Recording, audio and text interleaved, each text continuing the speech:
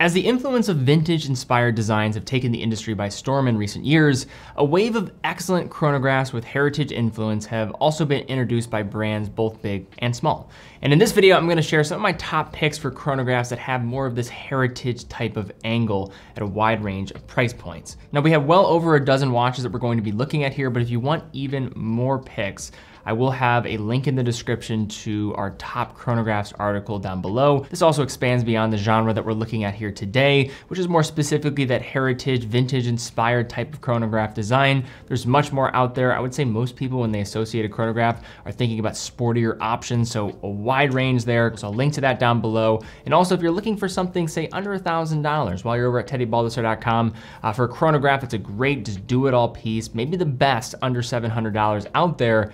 I would go with the Seiko Speedtimer. So you have two different dial variations that we have available. We have the Panda version, which typically is the one that people often will go for more, but then you also have the black dial version as well. Seiko quartz movement on the inside, but it does have a sweeping type of second-hand effect. Very wearable with its case size. You're talking about under 40 millimeters, but wears even smaller than that.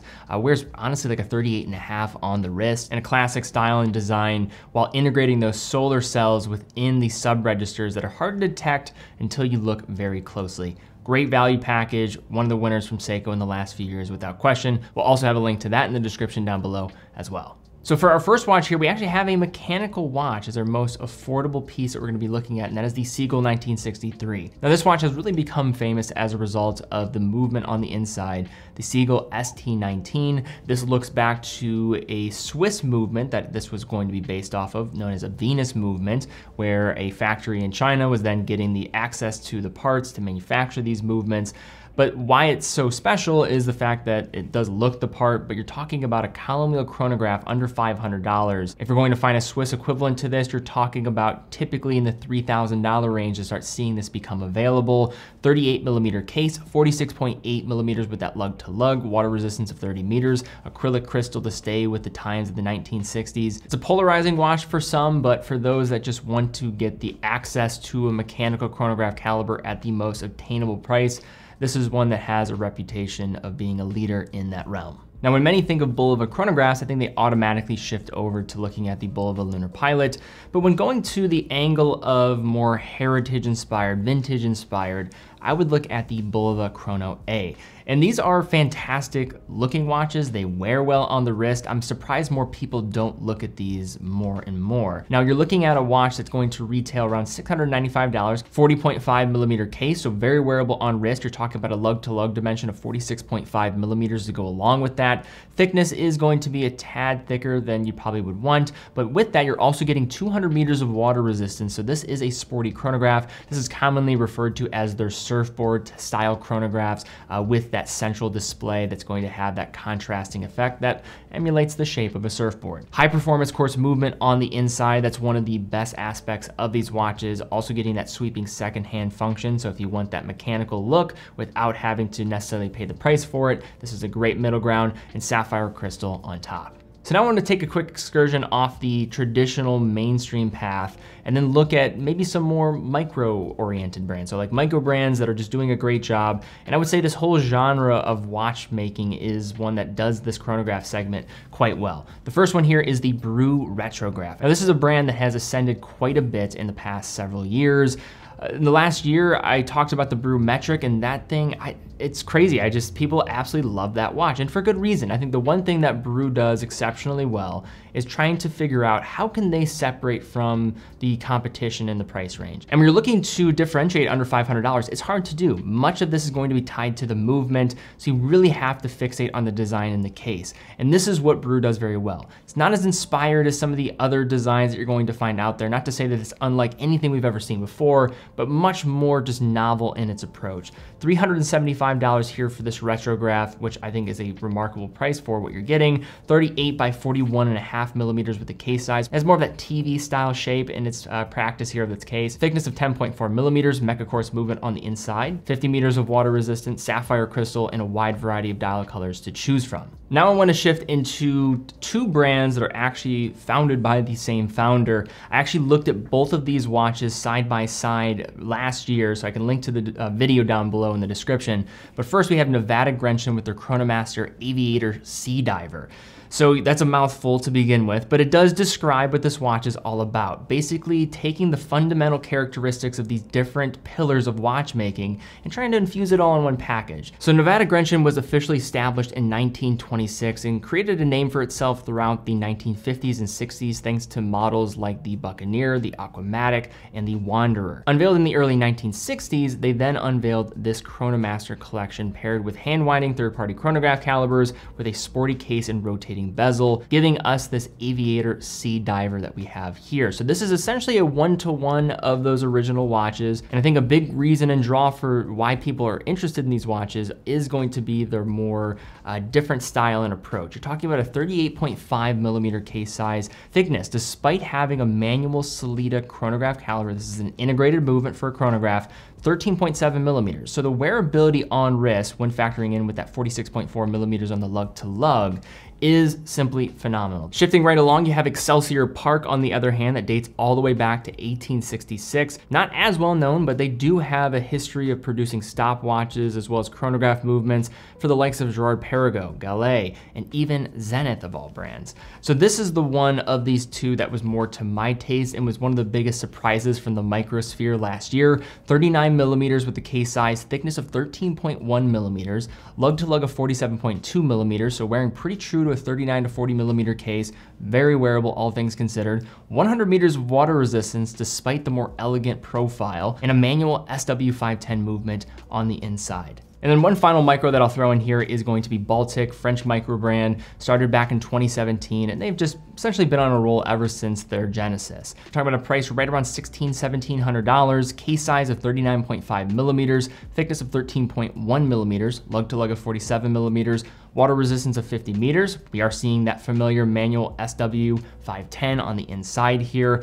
So Baltic has developed a reputation for a lot of this heritage style in the designs. Look at their aquascaphe, look at some of their dress-oriented pieces, even their bicompax chronograph that we've seen in the past. This now extends it up, gets into a Swiss caliber, and all in all, I think Baltic has just developed a great reputation for just delivering on both value as well as design. All their designs are tasteful and ultimately pretty inoffensive across the market. So when you were looking at Hamilton, they had to be on this list. I think they have a couple options that you could consider here. You could look at the Pilot Pioneer mechanical chronograph. That's the newer release for 2022, more to the aviation style of things. But I would say the one that more people are probably going to associate with Hamilton is going to be the Chrono H, the intra-matic family of watches in that chronograph configuration.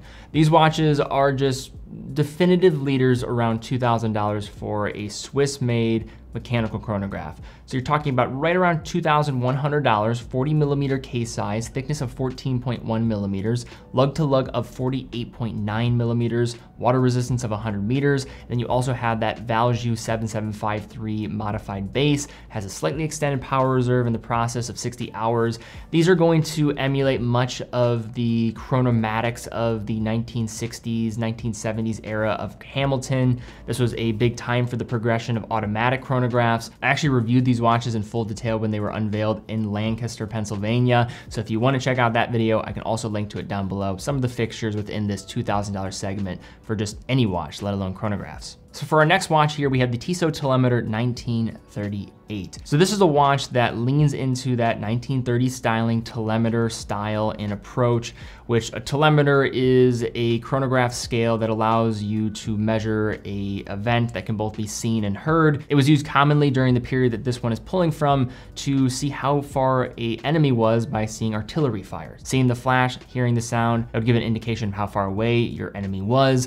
You can also utilize this for lightning to see how far away it is from where you specifically are at. So actually a pretty interesting scale, but this really leans into that classic 1930s design from Tissot's archive 42mm case, which is probably the biggest qualm that people are going to have with this style, is just the fact that it is going to lean into this vintage, heritage-inspired design, but it is going to be larger in terms of its case profile. 13.85mm in thickness, so pretty slender there. It's not something that necessarily would struggle to get underneath certain dress cuffs.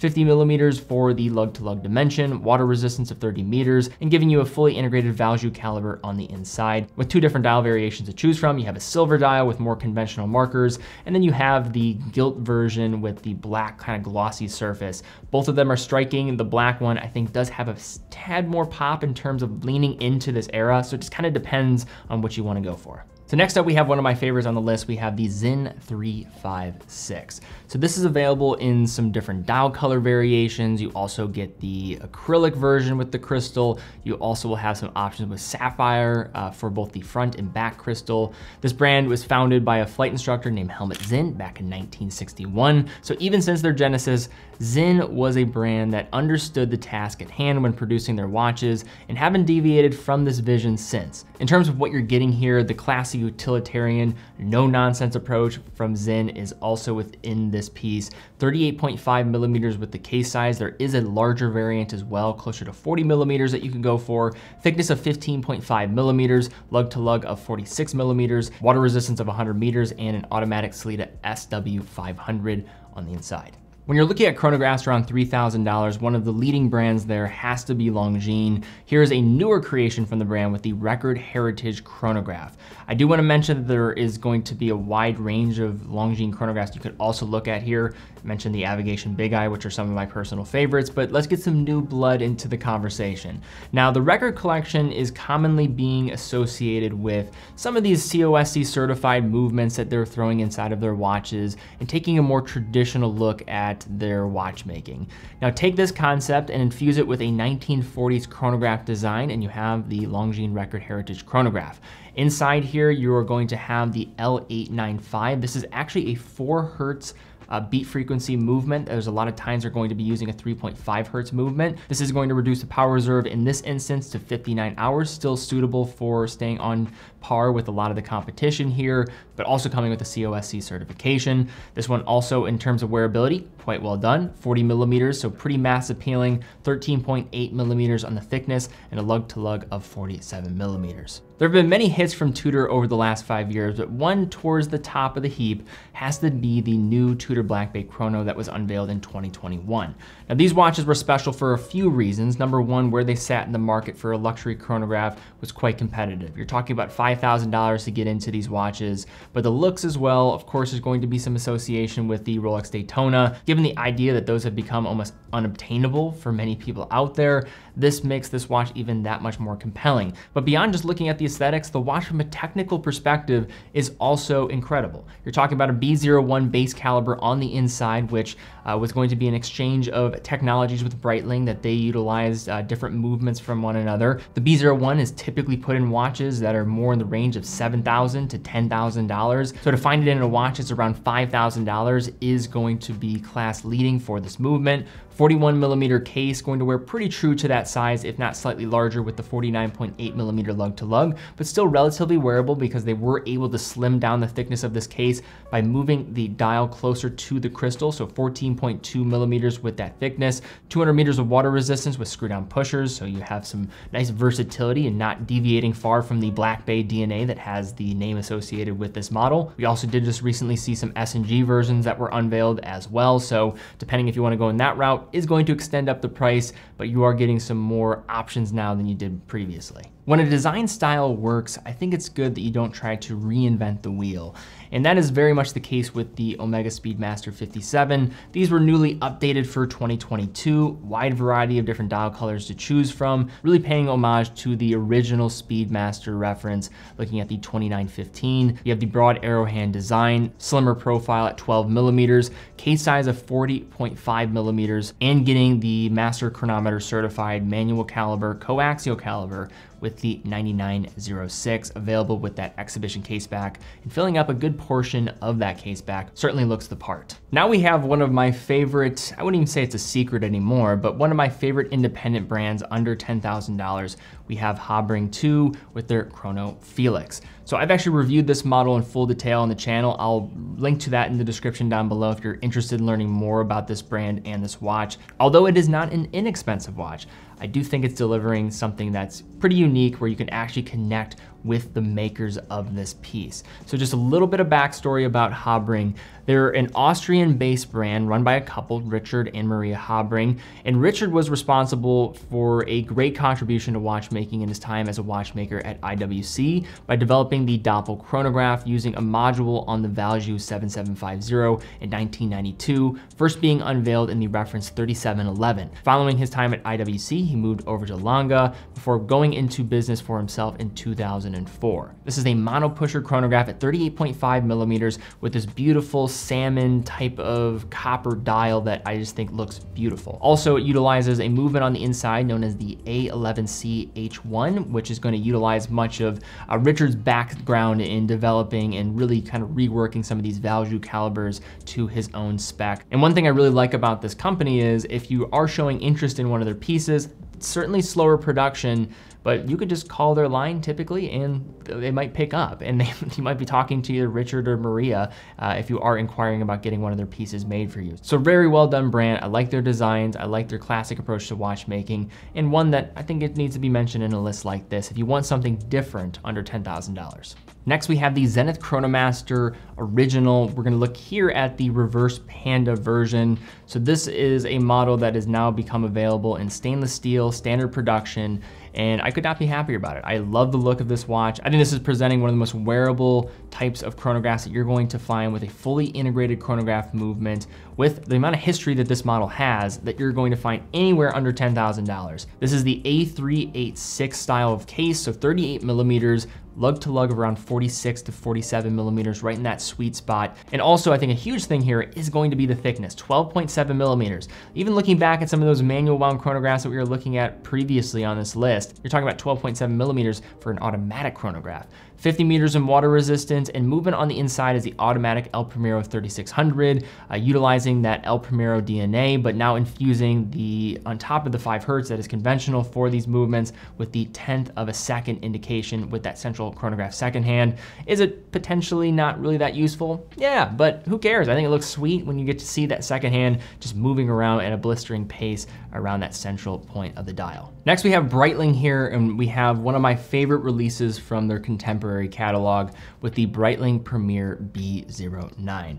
So this is a watch that is maybe overlooked by some just because so many naturally will go to the common fixtures that many will associate with Breitling. Look at the Navitimer, even the Chronomat, that is more of an indie style and pick, but it is more definitive Breitling. And I think people will look at that bracelet and just be like, okay, yeah, that's a Breitling watch. The Premier is understated, it's heritage inspired, but the history of the Premier line actually goes back to 1943, a full decade before the Navitimer even existed. So there's plenty of history here when you're looking within Breitling's collection. This watch though, to me, the reason why it's so special is going to be one, wearability, but really most importantly, the dial is just simply spectacular. 40 millimeter case, 13 millimeters in the thickness, and a 47.3 millimeter lug to lug dimension. You're looking at 100 meters of water resistance, and then a movement on the inside with the B09. The way they describe this green dial is pistachio green, and I could not think of a better descriptor for this color and shade of green. There's nothing really else like it, and I just think it looks amazing with this conventional chronograph display. Simply beautiful. Now for our next watch here, we have the Breguet Type 20 3800 ST. So when people think of Breguet, they think of a high horology brand. And when they think of Breguet, I would imagine most people associate some of their fundamentals when it comes to high horology watchmaking, the tourbillon, you're looking at the Breguet overcoil, their fundamentals in chronographs, but you're probably not thinking about maybe a mid 20th century military chronograph that also is available under $10,000. And I don't think many people even consider that that's the case for Breguet, that they even have watches available in this price range. But that's why I think the Type 20 is pretty special. This watch specifically stems from a 1954 French military watch where Breguet was one of the few select brands that produced a timepiece for the French Air Force. This is one of the prime examples of classic Breguet making its way into the contemporary collection, especially on the sportier side of things that I think people often will overlook in general for Breguet.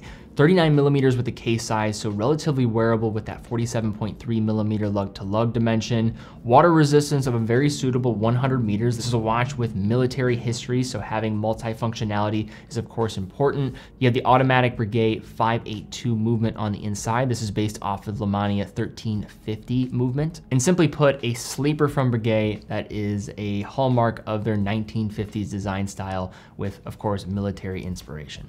And for our final watch on the list here, one of my favorites out there from the chronograph category for this heritage style and design, we have the Lange 1815 chronograph. This watch is simply spectacular. I think many people, when they think of chronographs from Lange, they're commonly going to associate the datograph with the brand, but this is one, for me, is probably where I would personally go because I get the upside of one of their most beautiful movements while looking at a design and wearability factor that I think is going to be very appealing for many people out there. Now, the name of this collection is paying homage to the birth year of the founder of the brand, Ferdinand Adolf Lange, and with this affiliation, it unquestionably exalts many of the elements of classic watchmaking. It utilizes the famous movement, the L951, a movement that was famous for its visual and technical masterclass being first unveiled within the original Lange datograph from 1999. But comparing this to the datograph up-down, this is a way more restrained, dressy example, and is a nice option for those that are not drawn to the more imposing elements